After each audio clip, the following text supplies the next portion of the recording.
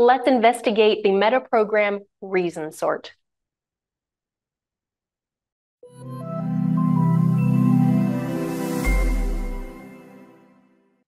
Have you ever wondered, why do I do, or why do other people do what they do?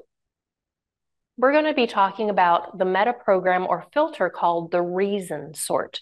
The reason sort tells us the reason why someone does what they do. And generally speaking, contextually as well, we do something because either we want to or we have to. If we want to, this is known as the modal operator of possibility. And you will hear it in people's language. They'll say things like, I can, I want to, I desire. The modal operator of necessity is when we have to, we must, we should, we need. The modal operator of possibility and necessity come with us. And in different aspects of life might be a little bit different. There might be some things that you do because you can, you choose, you want to, and other things that you do because you have to. Now, a lot of times in the world, people are told, you should figure out modal operative necessity. You should figure out what you want to do because then it'll be much, much easier.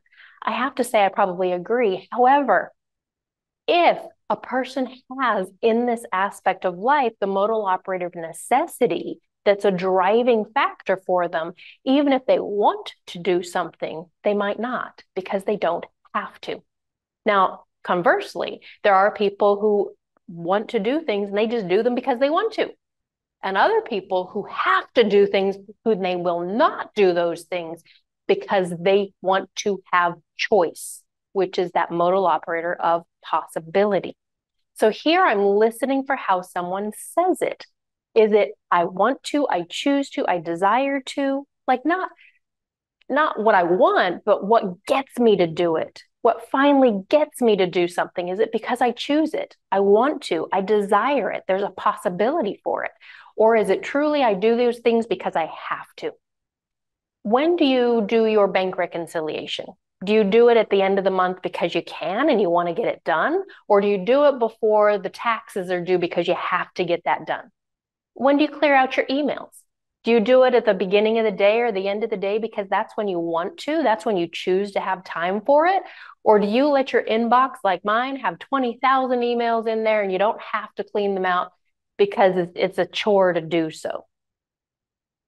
And if somebody ever said you have to, you'd be like, well, why would I need to do that? And you just collect them all, put them in another folder, voila, you got a clean inbox. Why this is important is because as I'm communicating with someone, if I find out in a work context or home context that in a specific aspect, someone is more likely to do something because they want to and can, I want to make sure my language matches that. So I can ask questions, what would you like to choose to start on today in order for us to reach our goal? What are the possibilities for you utilizing your time today to finish your homework? If I know, however, that someone is motivated, they're going to do why they do what they're going to do is because they have to, they need to, I'm going to use it. What do you have to do today so that you make that appointment? What are your musts for today to allow you to get your homework done? What should you do to lose weight? If I say, what should you do? What must you do? What do you have to do to someone in that context who is modal operator possibility, they're going to back off from it going, don't tell me what to do. But those people that need that, they need that direction. They need that deadline. They must have an idea of what to do when today. Again, this is contextual, context specific, not behavioral, not personality.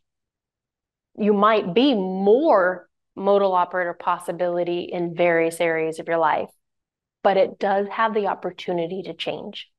Even in yourself, identify those things that you do easily. Do you do them because you can, you want to, you choose, or because you have to? One is not better than the other.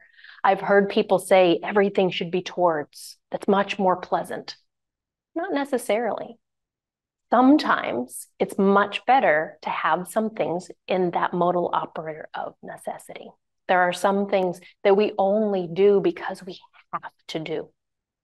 Now, an interesting thing is if I'm working with someone who is an entrepreneur or a solopreneur, and they're trying to motivate themselves to do something, but there's not a lot of accountability, and they also have that modal operator of necessity.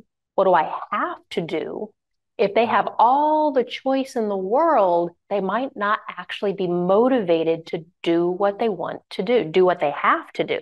They might not be motivated to even do what they want to do. And they'll get frustrated and go, but I don't even have a boss. Nobody's telling me what to do. I have all this choice and all these possibilities, but I'm not getting anything done. How come? Most likely because in that moment, they need that modal operator of necessity, and having an accountability coach or someone to help to spur and motivate them on the way, to help them to drive towards what they have to, must, and should do. Have fun with this. Listen to the language people use people's language back, and get people to do what they want to do in the way they want to do it. Enjoy.